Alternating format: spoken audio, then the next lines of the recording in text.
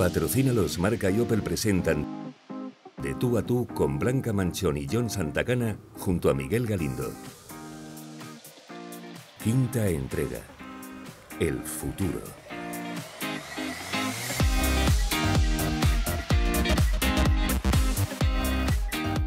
El presente es explosivo para los tres con unos Juegos Olímpicos en ciernes. Pero detenemos un momento la vorágine de hoy y les invitamos a pensar en el mañana. Blanca, tú a nivel personal, ¿cómo ves tu futuro? Me gustaría formar una familia después de Río, tener un poquito de vida normal, ¿no? Por unos meses y siempre pues enganchada al deporte, ¿no? Yo sé que quiero ir a Tokio también y que si tengo que ir con mi marido y con 2 niñas pequeñas o con una, es mi reto personal, así que fuera de ahí. Bueno, y a nivel así personal, en un futuro, ¿cómo os veis? ¿Qué os gustaría ver en ese futuro? Yo no te voy a engañar, el futuro lo veo borroso como casi todo.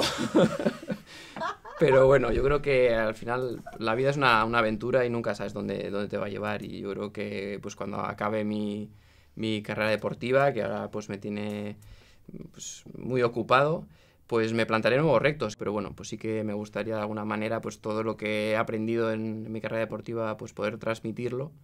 Y luego también disfrutar de las cosas que no he tenido, ¿no? Que han sido pues igual una estabilidad, pues estar más tiempo pudiendo vivir en un sitio, teniendo también las relaciones pues más estables y ese tipo de cosas.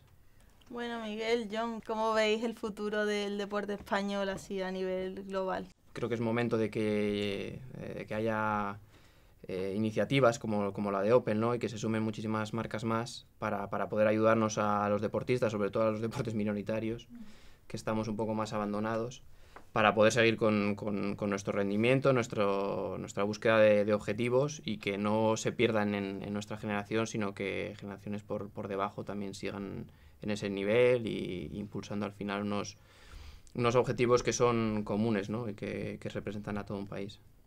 ¿Y a ti cómo te ha ayudado en estar dentro de la plataforma, por ejemplo, de Patrocínalos y que Opel apostase también por ti?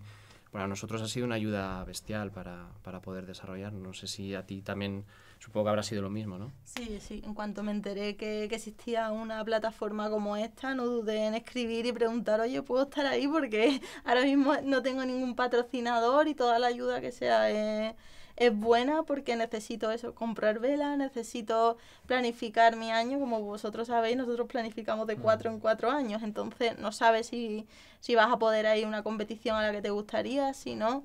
Y esta plataforma de marca Patrocínalos y Opel, en este sentido, yo creo que es una combinación perfecta para deportistas con nuestras características.